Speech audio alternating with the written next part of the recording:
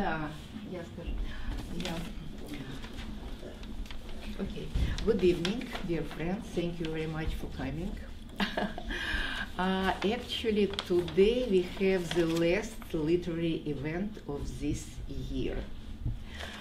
Since the spring, we have here Russian American bilingual, basically, literary readings. And I'm very happy that today our guest is Maxim Shrayer, who we also know for years, because the first time we organized your event like 10 years ago, or maybe more, in JCC with your father. It was like 2004 probably, 5, something like that. Yeah, and I'm very happy to see you here again. So probably all of you know Maxim. And I just want to say a few words that Maxim Shrayer, he is professor of Russian and English and Jewish studies in Boston College. He is also author of number of books, Waiting for America and Leaving Russia, and story collection Yom Kippur in Amsterdam. And his new book of fiction, Russian Immigrant, 3 novellas, explores the lives of immigrants from Russia at Boston College in the former Soviet Union. So he is a winner of 2007 National Jewish Book Award, 2012 Guggenheim Fellow, and he directs the project of Russian and Eurasian Jewry at Harvard's David Center for Russian Eurasian Studies. I'm happy here to see Pavel Lembersky, who actually recently also performed his literature, I would say, because he is a performer, great performer. And I will read a quote from you about Maxim. A Russian immigrant is a loving farewell to things past and disintegrated. As a sensitive, intelligent, and compassionate young Simon Reznikov, who never misses the chance to assert his Russian-American biculturalism and his Jewishness, or follow his heart in pursuit of romantic love, is a joy to observe as he moves from adolescence to early adulthood. Shrayer's protagonist is bound to take pride of place among other renowned characters of coming-of-age fiction and beyond.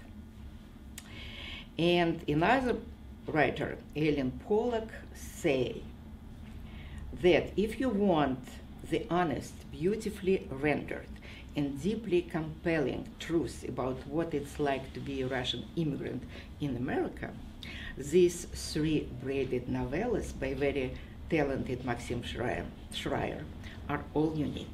Maxim, please. Good evening. It's very nice to see you all. Thank you so much, Regina, for your kind introduction. Thank you for coming. And I'm very happy to be here to be part of this series again. It's a wonderful undertaking. We Bostonians don't get to speak in New York very often, so it's a special treat. And so I'm speaking about this new book, A Russian Immigrant, 3 novellas, which came out in September. And as Regina already pointed out, it's a book of fiction about Russian immigrants in America. So I'm going to speak a little bit about the book, and then with your permission I'll read from little excerpts from each of the novellas. So as you know, there are perhaps as many as 1 million Russian Americans living in this country. So is this a lot or not?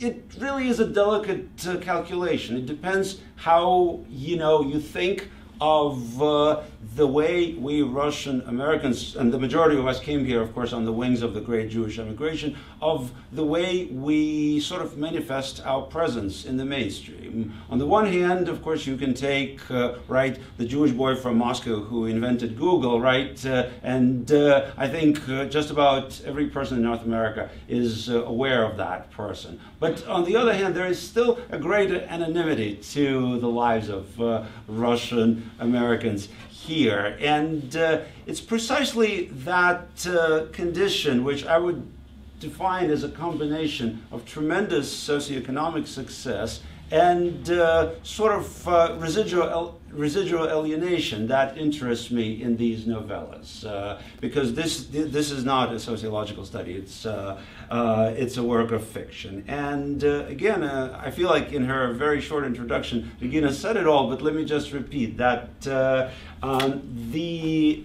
protagonist of these three novellas, his name is Semyon Reznikov. In Russia, he used to be, he's Simon. Here, he used to be Semyon. When he came here, his first name was transliterated S-E-M-E-N, so he immediately felt like it's time to change it, so he became Simon. And Simon has been here for almost as long as his creator has, but unlike his creator, he's still restless. And this restlessness drives him mainly to travel, and his travels in a sense define his identity, because he travels to various places which enables him simultaneously to feel closer to Russia, but also feel how much he's changed and the extent to which America is now his home.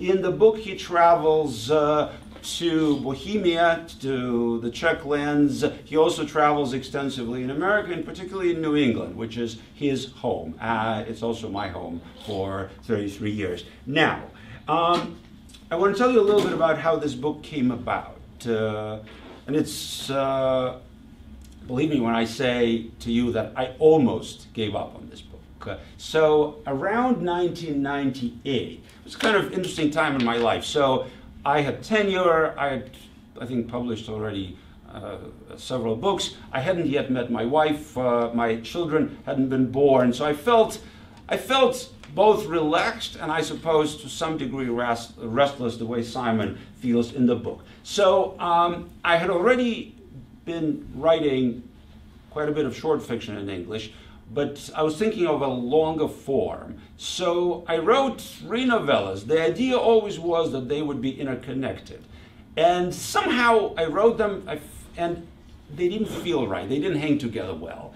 And I abandoned them. And several of you here know me. I'm not the kind of person who generally abandons writing projects, and I always insist that people should finish them. And in fact, I have a younger daughter, Tatiana, who is a poet. She recently won a book prize. She has a poetry book that will be published. And basically the struggle with her is she writes very quickly, and then I feel like she doesn't like to work on them and polish them. So I always say, you know, you need to really work on the rewriting. And I couldn't convince myself back in '98 that the book was somehow anyway to be rewritten. I abandoned it. Years went by, imagine. And it kept gnawing on me. It really kept gnawing on me that I had this manuscript. So 2 years ago, I no longer had it typewritten, because, I mean, word processed, because the technology had changed so much. I had a printout. I read it. And I immediately knew that one of the novellas had to be completely discarded, and then about 1/2 of what eventually became the middle novella had to be discarded. And so I ended up writing another half of the manuscript.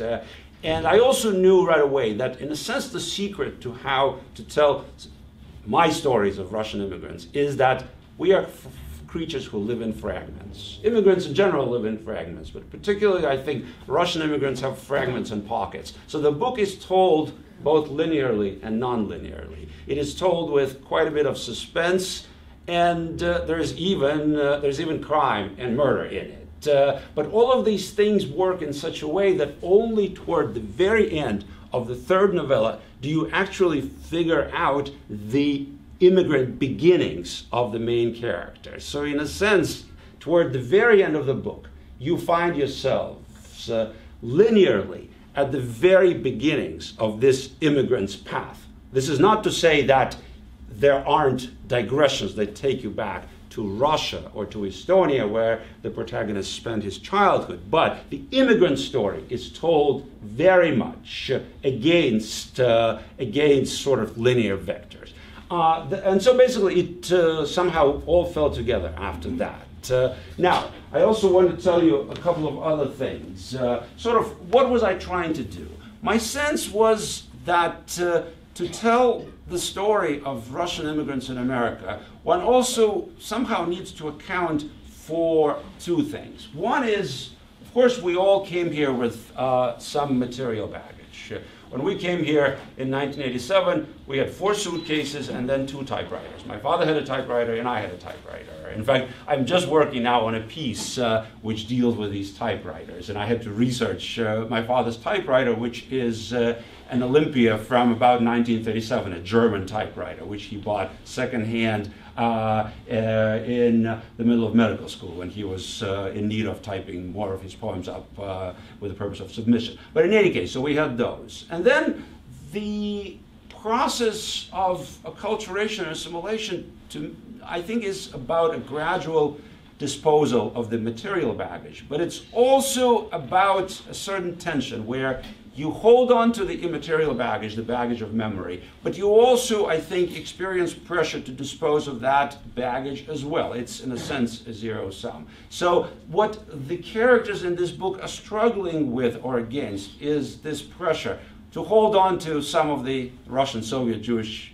immaterial baggage of memory, and yet to expand their selves, their identities. And it sometimes works out harmoniously, at other times is a source of tremendous frustration. 2 more observations. One, so the cover. How did the cover come about? I actually did a little assessment this fall because I've been reading from this book, and I looked at various covers of my books, and I concluded something very peculiar. So most of the literary books of mine that came out in this country had cover art that was based on the photographs I snapped. I'm no photographer, but I like to snap pictures.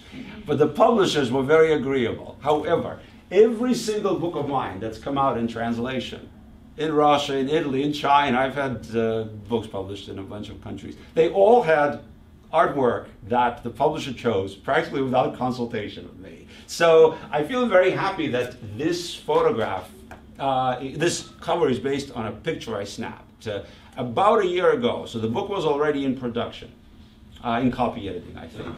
I went out to a little neighborhood park in Brookline, where I live, which is a western suburb of Boston. It's basically Boston. The park is surrounded by very old weeping willows. Somehow the leaves had fallen overnight, and the grounds were strewn with these perfect silver leaves of weeping willows. I started snapping pictures, but what you don't know is that the actual photograph is much larger, is horizontal. And somewhere here in the photograph, there sat a man with a very, very old Newfoundland dog. The dog was so old that it literally was just lying, sitting at his feet. And I thought to myself, this man came here from Russia, and the dog was a puppy. And he's been here so long that the dog is now a very old dog. I thought that to myself, but I hesitated to ask. Then, as the book was being copy edited, I added a section, a little section, where in the middle novella, the main character and his old flame are having a reunion, and they're taking a walk around the lake, and they see a man with a very old dog, and he says to her, he must be a Russian, and she says, no, Polish. Honestly, I don't know how this all happened, but basically the picture, the larger picture, has that dog and that man, which now lives in the stories. So with that in mind, I'd like to read a little bit from each of the novellas. The first novella is called Bohemian Spring, and the section I'll read is towards the end of the novella. In Bohemian Spring, Simon ends up going to Prague to collect material for a book that he hopes to write, which is a biography of this Jewish Czech writer who is very well known, except very little is known about his life. In other words, he became his texts, to paraphrase the famous poet. He became his admirers, he became his texts. And so Simon is researching his biography while also trying to figure out how far he has moved away from his Russian roots. And he meets a Czech woman, things become serious, and he's contemplating something which I'm going to read to you about. So that's from Bohemian Spring. And Bohemian Spring, of course, is a fairly obvious but necessary pun on both Bohemian as in Bohemian lands, as sort of the core Czech lands, and Bohemian as in the life of artists, right? That's the section that I'd like to read. Here we go. Walking from Clementinum towards the Charles Bridge, Simon thought of how soothing it felt to be an anonymous person in a seething city crowd. His plane was leaving Saturday morning, and Friday was their last day together in Prague. His original plan had been to do some souvenir shopping and find a present for his mother, perhaps a locally made scarf or shawl, or a pair of earrings with Czech garnets.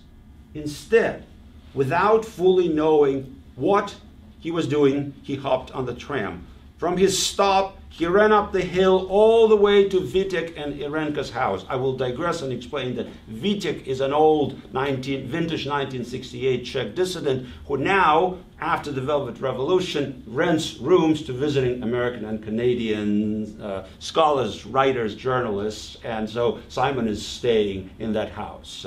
So from his stop, he ran up the hill all the way to Vitek and Irenka's house. He borrowed Vitek's portable console, its slaten body reminding him of his own father's old typewriter. Kneeling in front of the only chair in his room, Simon machine-gunned the text of an invitation. Simon Reznikov, 516 Whitney Avenue, Apartment 2, New Haven, Connecticut. The U.S. Consulate, Prague, Czech Republic. It is my pleasure to invite Ms. Milena Krupichkova, citizen of Czechoslovakia, to visit me in the United States of America during June-August 1993. Ms. Krupichkova is a close friend of mine, and the purpose of her visit will be tourism. Throughout the duration of Ms. Krupichkova's stay in the United States, I will take care of her accommodations and, if necessary, provide her with financial and healthcare assistance. I am a U.S. citizen and would be grateful if the U.S. Consulate acted favorably and promptly on Ms. Krupichkova's request for a U.S. visa. Sincerely, Simon Reznikov. He released the guide and rotated the platen knob clockwise until most of the sheet was out of the typewriter's grip. He then proofread the invitation, rotated the knob in the opposite direction, and typed the letter R over the word Czechoslovakia, crossing it out as well as he could. And in the text it is truly crossed out, as you will see. Crossing it out as well as he could, he rotated the knob just a touch and typed the Czech Republic above the blacked out name of the country, which the land of his birth caressed with tanks and jackboots in 1968, just as he was learning to walk in the streets of Moscow. He smiled like a blind jazz pianist, rolled the page off the platen, folded it, and placed it in an airmail envelope. It was the only envelope he had in his room, and he wrote Milena Krupichkova, Prague, on it, thinking of the lonesome boy in Chekhov's story who inscribed the envelope with the tremulous words to grandpas at the village. Taking some money from a stash he kept in his toiletry kit, Simon headed down to the tram stop. He bought a bunch of waxy tulips from a flower girl. Should I just Ask Milena to marry me right here on the spot, Simon thought, as he walked past the interchangeable hippies strumming their guitars on the bridge. Just take my grandmother's old ring off my pinky and give it to her, he reasoned, with an imaginable double who was called Syoma. For some reason, Simon was convinced that Milena would say yes, but his Russian double, was he also sure? When Simon and Milena came out of the bar holding glasses of white wine, Simon noticed Frantic, Milena's ex-boyfriend, watching them from a bookshop across the street. By the time they had found 2 empty chairs on the sidewalk and pulled them together, the jealous musician was gone. Silently, they sipped their wine, the rims of their hands joining and coming apart like blades of grass in the wind. Breaking the silence, Simon asked Milena, I wanted to ask you something. Ask me, Milena said, lowering her angled chin onto her left shoulder. Would you like to come and stay with me this summer? In America? Yes, in America, in New Haven to be precise. But first, you would fly to New York. The Kennedy Airport, like in spy novels? Milena asked. Exactly. And then we'll drive to New Haven, and I'll take you around and show you New England. We can visit my folks in Boston, see Cape Cod and the ocean. There's lots to do. Will you have time for me? Simon hesitated, then reached for his breast pocket and removed the airmail envelope he had prepared for her. I didn't have another one, he said. This is for me? Milena asked. I've typed up an invitation. You'll need to take it to the American Embassy in Prague. Here, open it. Milena slowly read the invitation, her lips mouthing some of the words. She blushed, then composed herself and said, trying to find the right English words, Simon, you surprise me. May I please think about it? They crossed to the other side, holding hands. The Vltava, swollen with the spring torrents, carried urban detritus under the arches of the bridge. There are 16 of them, Simon remembered Milena telling him the first time they walked together across the Charles Bridge. Yelping and thrashing, a Maltese was trying to rip its leash from the hands of its owner, an old lady wearing a mauve hat with flowers. Small dogs, big tempers, Simon wanted to quote one of his father's aphorisms, but hesitated. He thought of his parents in Boston, of the daily Russian phone calls, and he felt a double pang of sadness which Russian immigrants sometimes feel when traveling in Europe. At the circle near Malostranska Square, he offered to walk Milena to her car. I'm meeting my girlfriend, Agata. I'll drop her off and then drive home, Milena said a bit vaguely. Are you sure? He asked. There's your tram, go. I'll pick you up at the house at 10 in the morning. I love you, Milena, he yelled through the tram's closing doors. As you can well imagine, because otherwise there wouldn't be much left to tell, Milena never applies for that visa to America, but it does open up some possibilities for Simon, and that brings me to the second novella from which I'll read now. It's the middle novella, and it's called Brotherly Love, and the middle novella is the one probably most invested in Simon's Russian Soviet past. And I'll read from the opening. There's really not much to explain except that this is the prelude of a reunion with the past, which ends really violently, not for Simon, but for the woman he is about to meet, because a certain specter of her Soviet, Russian and Jewish past is going to come and try to basically vent out his tremendous frustration with the unsuccessful immigrant he has become. But this is the beginning where really not a whole lot I think threatens the reunion. Brotherly love. From his Soviet youth, Simon Reznikov missed camaraderie the most. He had been in America for nearly 9 years, and yet his best male friends were still living in the old country. He had made new friends in college and graduate school, but it just wasn't the same. In Russia, they were like brothers to one another. They cared about each other no less passionately than they did about the girls they loved. How they admired one another's youthful wit and abandon, it was nearly impossible to explain to an American. This male friendship, this bond, brotherly love. They showed affection for each other through hugging and patting, even kissing. It would never occur to them back in the days of Soviet innocence and Puritanism that bodily contacts were anything but expressions of brotherly love.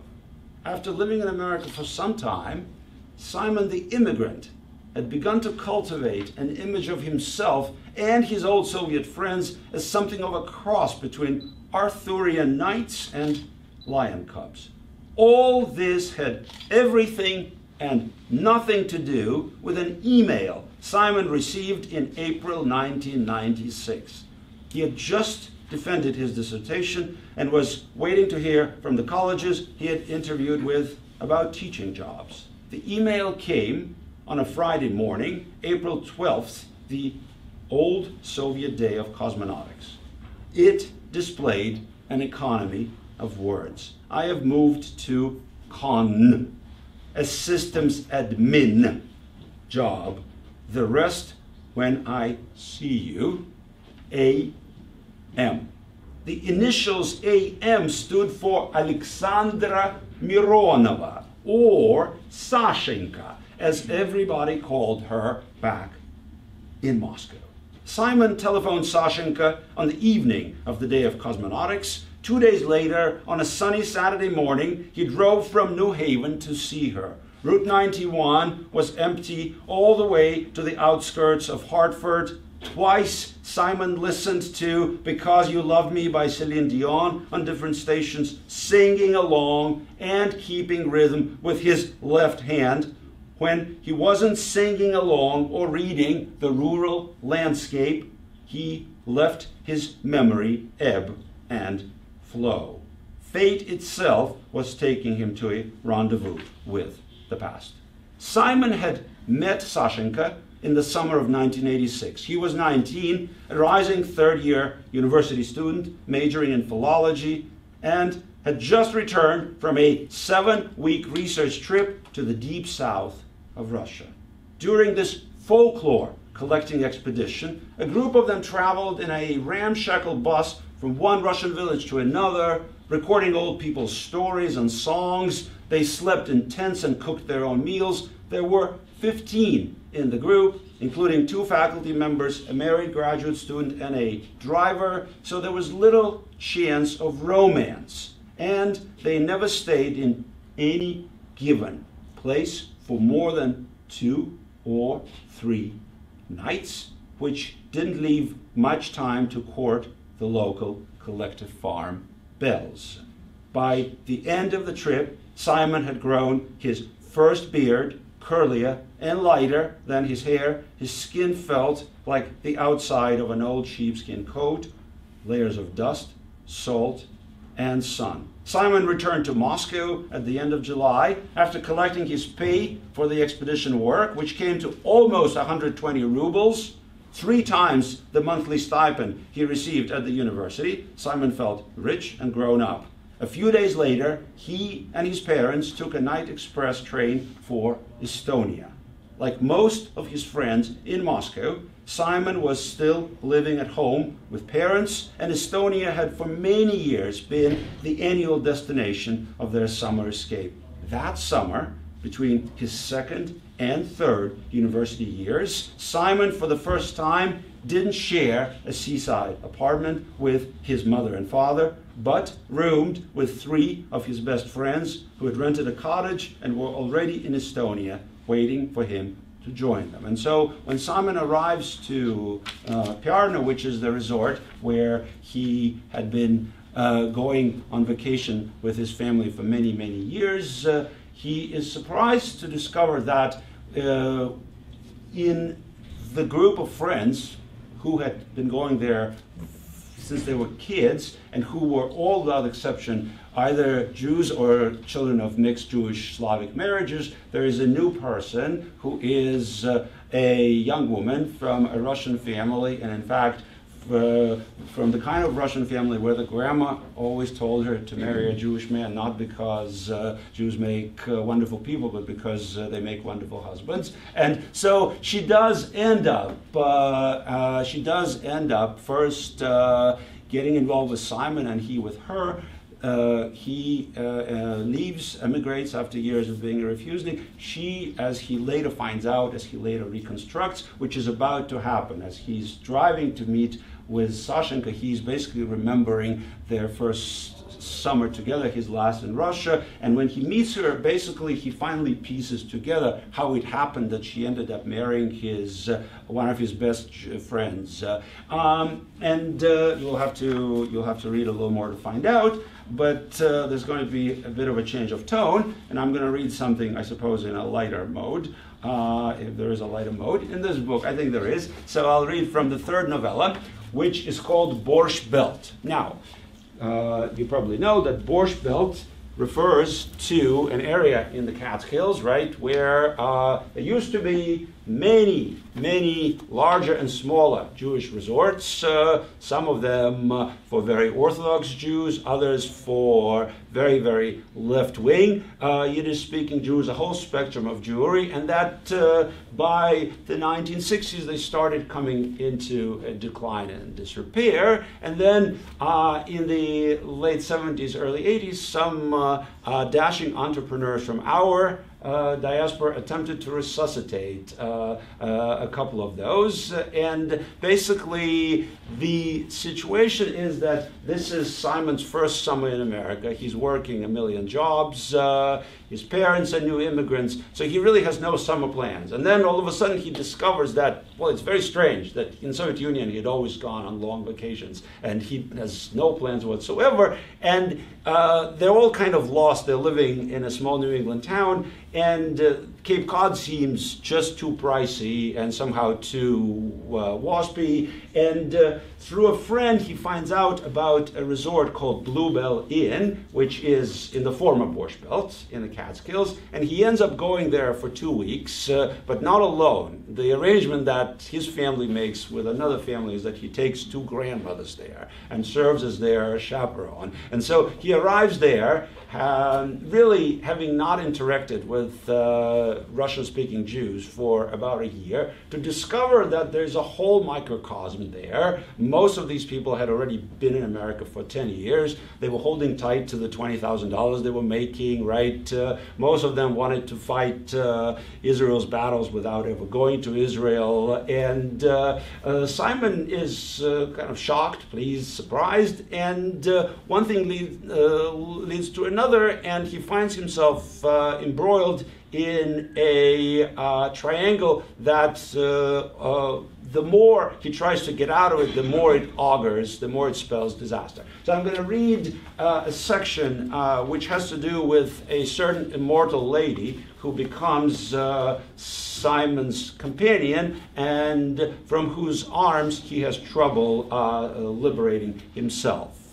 So basically, oh yeah, and there's not a whole lot to explain, except there's one small sort of footnote, which is not a real footnote in the text, but the name of a great Russian poet will come up in conversation. You should know, or some of you do know, that Mayakovsky, at one point when he visited America, spent a little time in a Jewish camp, not in the Borscht Belt, not in the Catskills, but in the Hudson Valley. And he wrote a poem about it called Camp Nit Gedaite, which means camp, don't fret. And oddly enough, some of us actually read it in school, and you know, depending on how conscientious your teacher was, she would or would not explain what it actually meant. And there's one other sort of small detail to that, is that Mayakovsky's fathered a child during that visit. And that child became a professor, and I never met her father, obviously, but was always aware of the fact that she had such a famous father. So this is just a little bit of the backdrop, which really doesn't matter a whole lot, except somehow it matters a little bit to Simon, and so it matters to me. Okay, and this will take another maybe hour and 20 minutes, and then we can take questions. It's very, very short. So imagine, it's about a week into the stay at this resort in Borscht Belt, and Simon is about to be very surprised. At breakfast the following morning, Madame Jankelsen, red roses climbing the twin trellises of her chiffon top, came up to the table, said a perfunctory hello to the grandmothers, and turned her gaze onto Simon. Young man, I would like it very much if you could spend some time with me, she said, like an ageless actress in a radio play.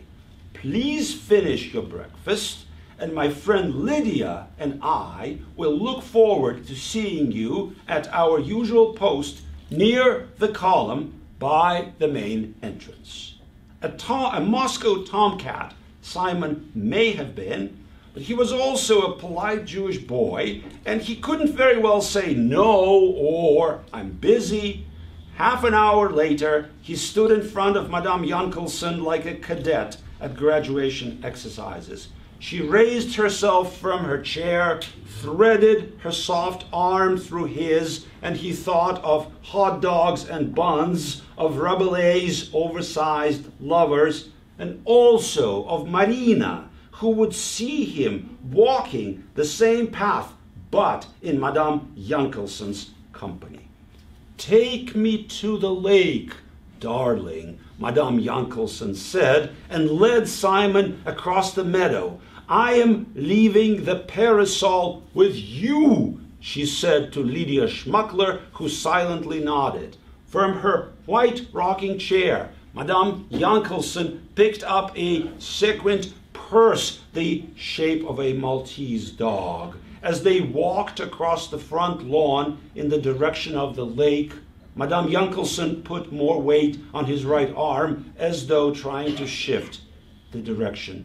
I know a secluded spot. There's a little bench there and a marvelous view of the mountains, she said to Simon. Instead of following the main alley, they veered off to the left, walking on a narrower path, which then dropped, then corrected its course. They finally came to a clearing with the promised bench and ensnared shrubs behind its back. Through an opening between tree trunks, one could see 3 bands of color: milky blue sky, pea green woods, and ink gray road, like a child's innocent painting uncluttered by people. I would like you to read some of your poems to me, said Madame Jankelsen, half turning to Simon and resting her bare arm on the back of the bench. My poems? Simon muttered. How do you know I write poems? I read, my young friend. I read émigré magazines, she replied. Well, perhaps another time, Madame Jankelsen, he said, somehow unable to put things right. I will be your best audience, Madame Jankelsen insisted.